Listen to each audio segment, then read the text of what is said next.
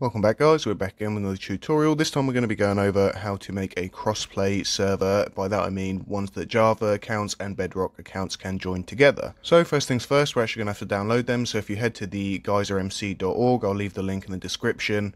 They've got the two plugins there, and if you look at the top we've got a download. So that will download Geyser first of all. So if we head to that page now, and you can see we've got the latest Geyser files here. Of course, choose the one that suits your server. I've got a Spigot server, so I'm going to be downloading the Spigot version jar. So all you got to do here is just download that. Once downloaded, just press keep and then save it down wherever you want it saved. For this instance, I'm just going to show it in the folder. I'm going to copy it over and I'm going to put it on the desktop so it's easily available. So you'll notice mine has one in brackets there. That's because I do already have a copy of this, so yours won't have one in bracket if you're downloading it for the first time. So from here what you do is you head up to the Geyser MC option over here. You're going to click that. You're going to come down to floodgate because we also want that plugin, and you're going to come down to master, and here you're going to have the jars for the floodgate as well. So in this case we're going to be using a bucket jar for the floodgate. That also works with the Spigot server. So once downloaded, I'm just going to copy that over to the desktop as well, just so it's easier to see. Of course, if you do have a plugins folder, I do recommend holding them all in there. So before we get started, one thing I do highly recommend is actually joining their Discord. I know they all tell you to join their Discord, however with Geyser MC they tend to release updates, sometimes daily, weekly, and these updates are really good because they iron out any little things that might pop up. You know, sometimes people report bugs, they're very quick on here to actually fix the bug and then put out another update, so I do recommend joining their Discord. Not only that, you actually get a really good level of support. They've got a couple of support pages, developers are on there. If you ever get something that's not working, you can just hop on there and they'll give you an answer pretty quickly. We've downloaded our plugins successfully. Now we're just going to head over to our multi-craft control panel.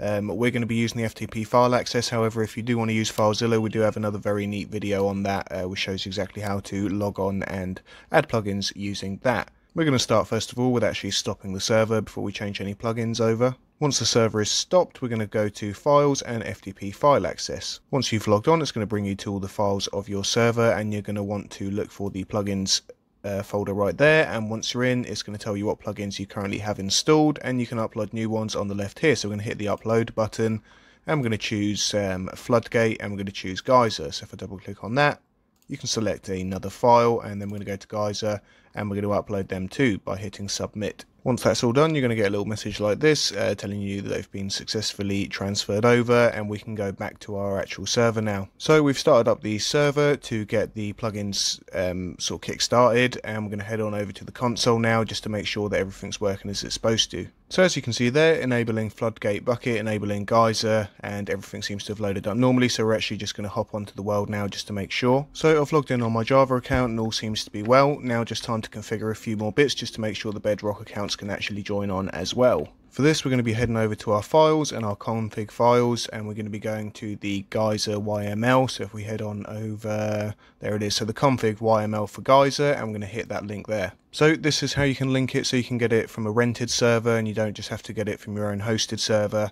So you just got to link the ports and the IPs up. First one to concentrate here is the port for Bedrock. So if I remember right, my port was 25575. Now if we head down a bit, we're going to want to change the port here as well, which is for the remote access. So we're going to change the 65275 to match the same port. Now for the remote access, and this is the important bit, if it's set to auto here, it will connect to this one here, this IP. However, if you're on a rented server, you're going to want to put your actual IP of the rented server here. So if I just check on my main page, and I'm going to copy this one over, come over here, and I'm going to paste that instead.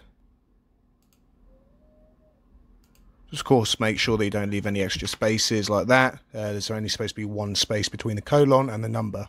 One more thing to actually switch over on here is the auth type, or the authentication types. This is what will allow Bedrock users to just log straight in. However, if you don't do this, and if you leave it as just online, it's going to ask them to log in with their Java accounts as well.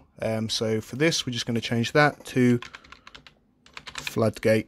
Now I've changed that, it's just a case of saving the file. We're going to come back to the main server page, and we're going to restart our server. Whilst that's restarting, we're just going to open up the Bedrock Minecraft so we can actually double check that we can log in without needing to log in with any Java credentials. One neat thing is with the floodgate is that you can also, or the way that it's now configured is that you can leave it as online. You don't need to have a cracked version, as they say, and you know, you keep it official, because really that's what you should be doing in the first place, and you don't want to be really making it available for people that haven't got proper Minecraft accounts. So let's hit play and go and add this server. So if I just head down to add servers, I'm just going to enter in the IP port and a name. Right, so our port and IP matches up, and of course we have changed it from the default Bedrock port, so that's how it's going to connect to our hosted server, and with that we're just going to press save.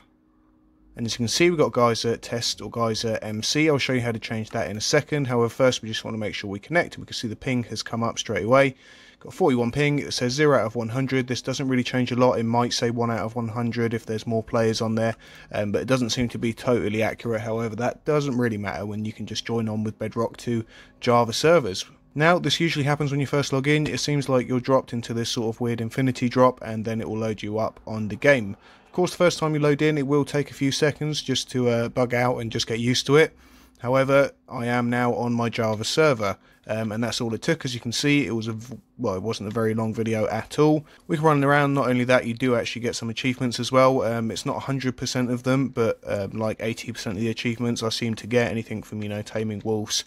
Breaking wood oddly seems to be the only one that I don't actually get so far, but you know, if I craft a table, and not only that, the hitbox works in the same way. And just to confirm for anyone a bit skeptical whether this works or not, I'm also going to open up my Java account at the same time, and we're just going to greet each other. As you can see on my Bedrock account, I did have a little star right next to my name. That means it's a Bedrock user.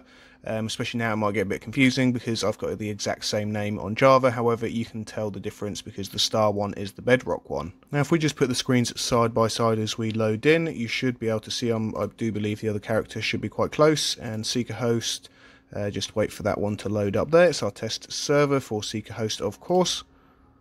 And we got 1 out of 24, so it's recognising who it is. It's actually telling us who it is there as well. So let's click on that and join, and we should now be able to meet the other JDog on Bedrock with our Java account. Right, so we've loaded in. I do believe we've loaded in pretty much exactly the same space, and I think I ran this way. Let's see if we can find my character now. There he is, and I can see him. He's not, unfortunately, got his uniform on.